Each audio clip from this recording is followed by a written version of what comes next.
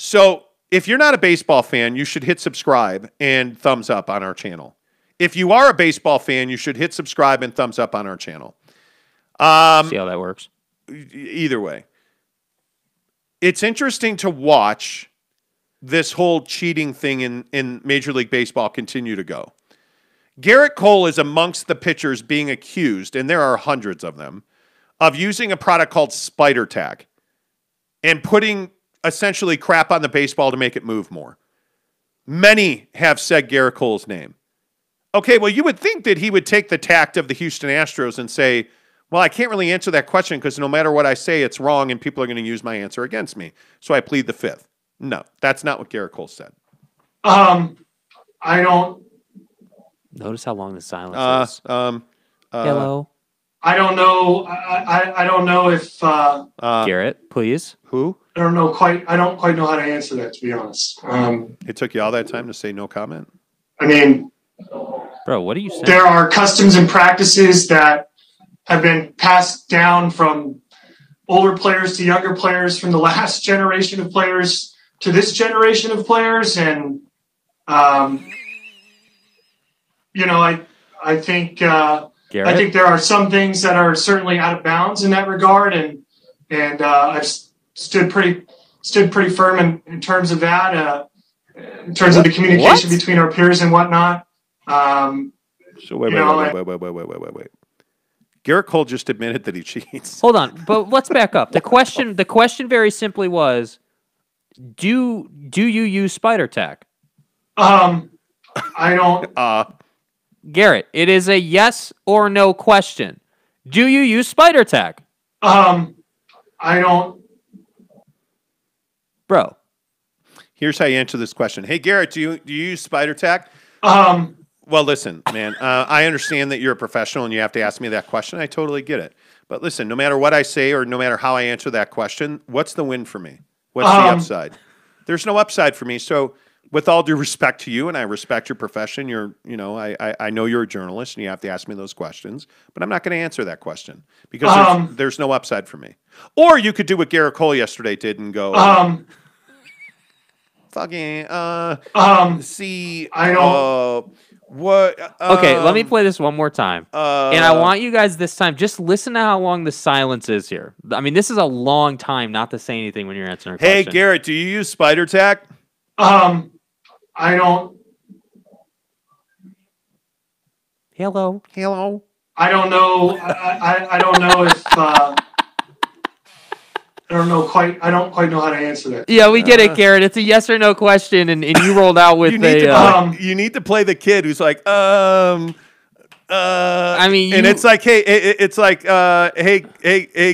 I'm just curious, Garrett. Did you use Spider Tack? A motherfucking, down, ham, fucking.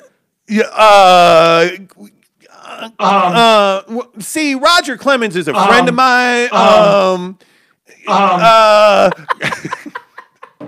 What were you thinking? Okay, here's my other question. I talk for a living, right? So my job is to talk and answer questions and interview people.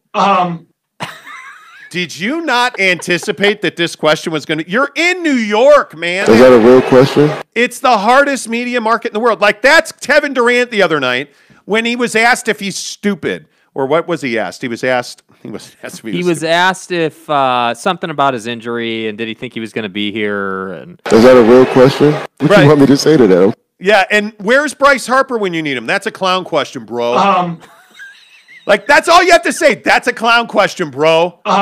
You're a New York Yankee. You're being accused of cheating, and your best answer is that's all you got? Did you not prepare this? What are you doing? All right, let's piss everybody off before I fly away to Vegas. How is that you're a New York Yankee? You already were part of You are already part of one of the only teams in baseball history to be caught cheating, the Houston Astros. I want more. So you went to the Yankees and continued, allegedly, to put schmutz all over the ball.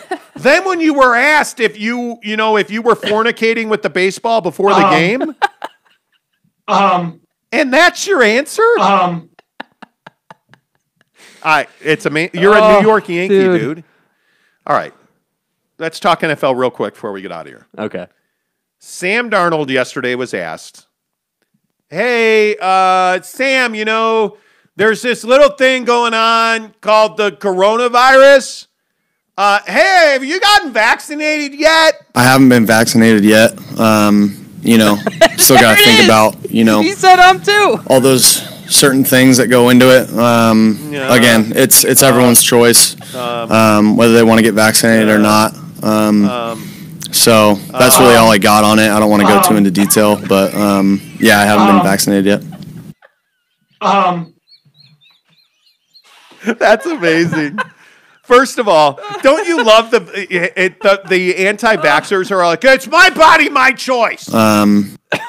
Okay, but this lady over here wants to make choices for her own health and her body. I haven't been vaccinated yet. No, we can't allow women to make choices for their body. But if Sam Darnold doesn't want to get a vaccine, I mean, it's his choice. It's my body.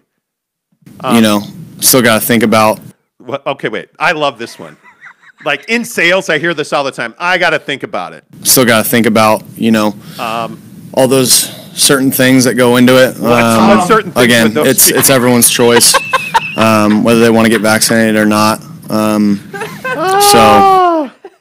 So here's my question. If Sam Darnold turns up with coronavirus and cannot play for the not New York Jets, for the Carolina Panthers, if Sam gets COVID, should the Panthers have to pay him? Because he's refusing to get vaccinated. And there are a bunch of players across professional, LeBron James. Yes. And Cantavius Caldwell-Pope are refusing to get vaccinated. So if they get COVID and they can't play, should their teams have to pay them? No. And my answer is no. Nope. No, they shouldn't. Hey, listen, if you don't want to get vaccinated, that's your choice. But if you get COVID and you're not available to me for the services that you're supposed to render, I'm not paying you for that. Yeah. And I absolutely think that this is a significant issue going forward because COVID's not going anywhere.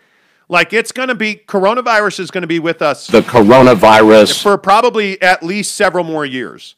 And while we are close in this country to herd immunity, California is on the border of herd immunity. We are very close to it. COVID is, if you look at what's going on around the world, Brazil, Europe, China, where their countries like China is essentially back on lockdown, large parts of it because they've had outbreaks. Brazil has no vaccines. The fact that this administration, the Biden administration, just sent 500 million vaccines around the world to help people vaccinate, that coronavirus is a real problem. People will die. It's a real problem. You can't have it and play. Mm-hmm. So if you get it and we've offered you a vaccine for free and you turned it down, I'm not paying you if you don't get it. Still got to think about, all those certain things that. Yeah, exactly right, Giggity. How about, oh my God, somebody please help me with this next one. Giggity says he clearly doesn't want to become magnetized by the vaccine. That's a reference to, I believe, a congresswoman who said yesterday that vaccines magnetize your body. Are you serious, dude? Bro, what? And this is what I don't understand. Driftwood says it's a weak virus. Stop being sissies. Well, I mean, it's killed millions of people, but... Hey, look here, man. I mean, other than that, what do you got to worry about?